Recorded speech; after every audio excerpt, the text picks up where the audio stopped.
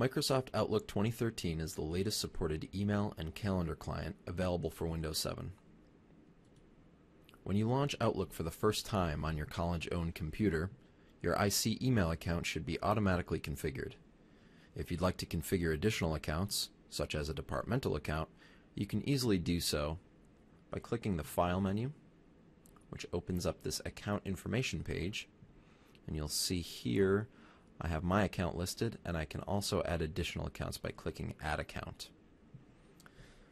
Now in this screen I'm asked to provide my name. In this case, a display name for my departmental account could be something like TLC user.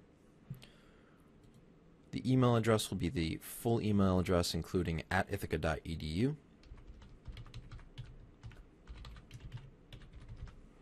And then the password for that account.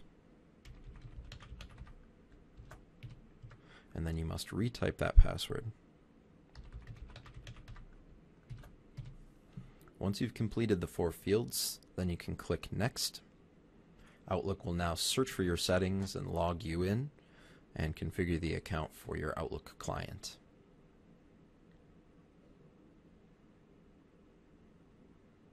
There we go.